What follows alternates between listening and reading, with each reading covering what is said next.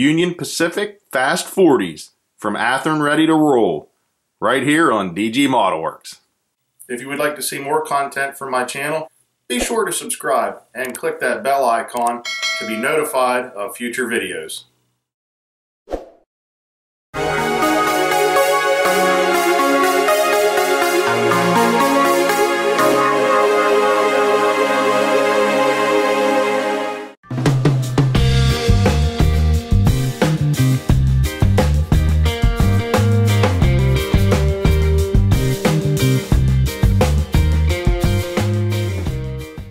Now a little history on the real Union Pacific Fast 40s.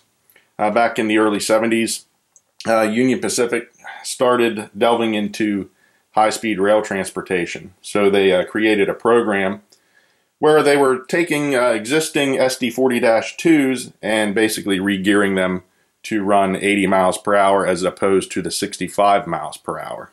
In doing that, they renumbered them into the 8000 series road numbers, like you see here, and they ran with the DDA-40X Centennials. Partway through the program, Union Pacific just decided to have EMD build them brand new SD40-2s with this revised gearing. The new ones from EMD had some slight differences from the ones that Union Pacific already owned, and I will go over some of the differences later in this video because these models depict some of the differences. As Union Pacific headed into the 80s, it was no longer cost effective for them to continue the high-speed transportation. So all the SD40-2s got reverted back and renumbered. I've been a huge fan of the Ready to Roll line from Athearn over the last couple of years since they started installing Econami sound and dual sugar cube speakers. And I'll tell you, the sound is amazing. And I think these are a great value.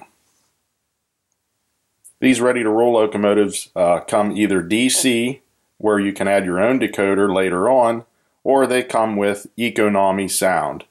And here is a quick start guide for the Econami decoder, your exploded parts diagram. These do come with extra detail parts. This is fuel tank piping that you can install yourself. I actually did it on one of these so I can show you. And it does come with some car track tags and stuff that you can install yourself if you would like. Even though this is the Ready to Roll line, it is nicely detailed and has plenty of separately applied parts, along with LED lighting. I have the headlight lit, and you notice the beacon up there. It's not extremely bright. You should be able to see it. But you do have the firecracker antenna, separately applied wipers, grab irons here, grab irons down the front, coupler cut lever, MU hoses, and a McHenry scale coupler. I have no complaints about the paint. Everything is nicely done there. Since these models are a representation of the real ones, you'll notice simulated canvas sunshades, just like the real ones had. Now that is actually a separately applied metal painted to look like canvas.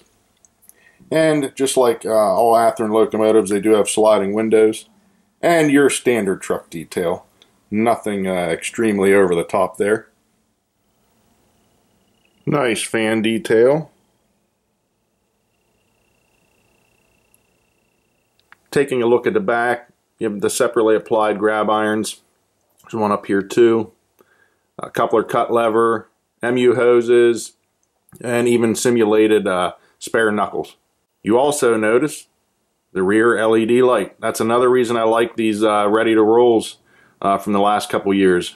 All LED lighting in these. You will notice there are no ditch lights on these models. They did not have ditch lights back in the 70s, so this is just like the real ones. The only lighting on these locomotives are the headlights, rear lights, and the beacons. Even though these come from the Ready to Roll line, they do have a number of road number specific details. At the beginning of the video, I mentioned that Union Pacific converted some of their own locomotives and had EMD build new locomotives for them with the high-speed gearing in it. and that there were differences between them. I can show you the differences with these models. The big difference that stands out is the logos and font. You'll notice this is one that would have come straight from EMD. It's a later number, and you can see it has the shield there, as this one just says, "We can handle it." The font is all different. So that is a quick way right there to spot the differences. Again, this would represent one that Union Pacific converted themselves, number 8019, and this is one that EMD would have built just for Union Pacific. Another difference would be the handbrake. The one that Union Pacific would have converted had a ratchet style handbrake, and the EMD version had the brake wheel. Another difference would be the style of beacon that was used. Another spotting difference would be the style of radiator grills, as you can see here. So like I said, lots of road number specific details in this ready to roll line.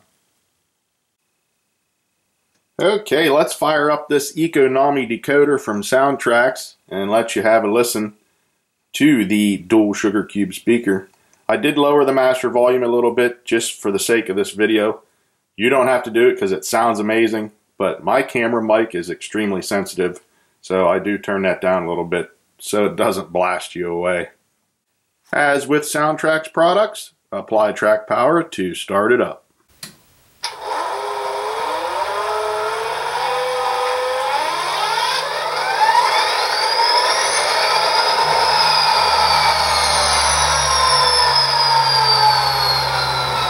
You will notice I removed the other locomotive from the track.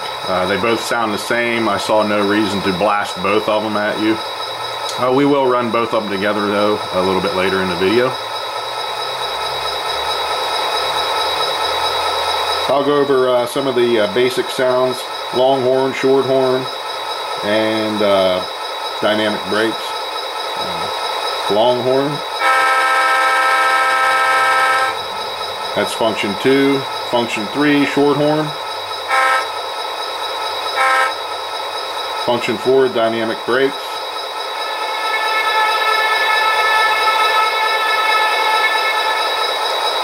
And you have some other sounds in there that you can check out, coupler clash and things like that. Turn on the headlight and the beacon. Let's go.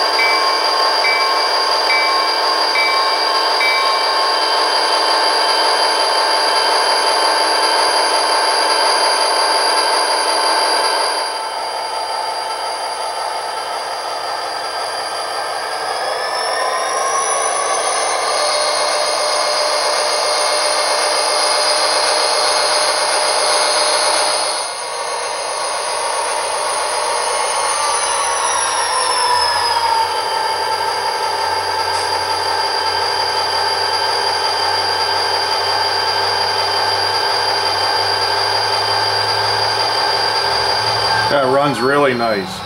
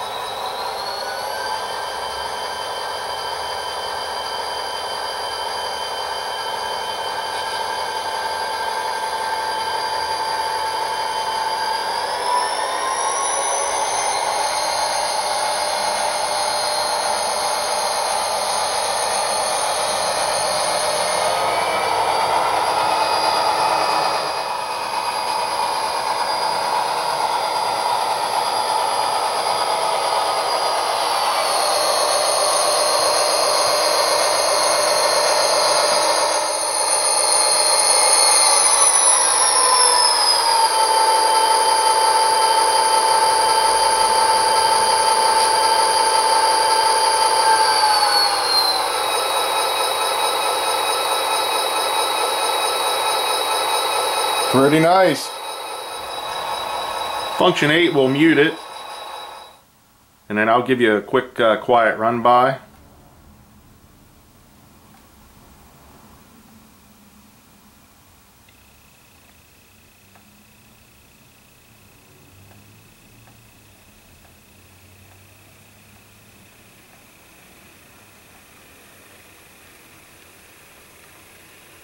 Hey, that's pretty good for a ready to roll driveline. I also wanted to show you some of the fuel tank piping that you can add yourself. There's one, there's one. There's some on the other side. And here at the back also some more piping. There's a separate piece I applied. It goes across the bottom of the tank. So it does come with some extra detail parts if you don't mind putting them on yourself. One more thing I would like to point out. One of my locomotives, I noticed I had a problem with one truck when it tried to navigate through turnouts. It was kind of like getting hung up at the frog. And so first thing I did was check the wheel gauge with my NMRA standards gauge. And I found two wheels that were out of gauge. They were actually too close together, squeezed too close together. It's a simple fix. I thought I'd point it out to you. All you need is maybe a pair of tweezers and a little flat blade screwdriver. But you want to pop off the bottom cover of the trucks, and you'll be able to lift your wheel set right out. And if you've never done it, that's how you do it. And then the wheel sets themselves are basically on a plastic axle, and you can just twist the wheels on either side and move the wheel set, the metal wheel, in and out on the plastic axle. So that's how you adjust the gauge of your wheels. So if you happen to have some that are out of gauge, it doesn't happen very often, but it did happen with one of my locomotives. It was an easy, simple fix for me, and like I said, if you've never done it, it's pretty easy. That's how you do it. Pop the cover off and just twist the wheels on that plastic axle. It's a geared axle, and you'll be able to move the metal wheels in and out just to adjust it. And again, use your standards gauge. This thing is a lifesaver.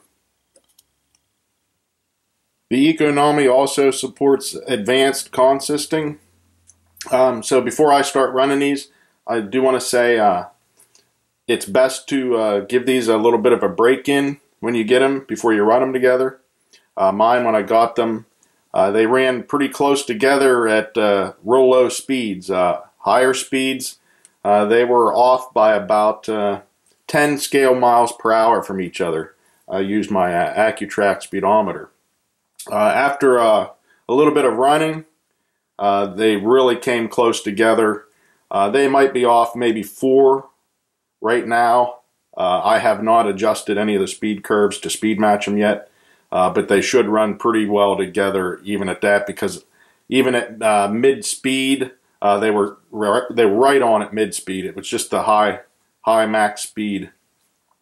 So I'm not getting crazy yet with that as far as high speed, wide open running anyways. Most people don't do that. So it's not an issue for me right now. But definitely, before you do any speed matching of your own, definitely give these a break-in period.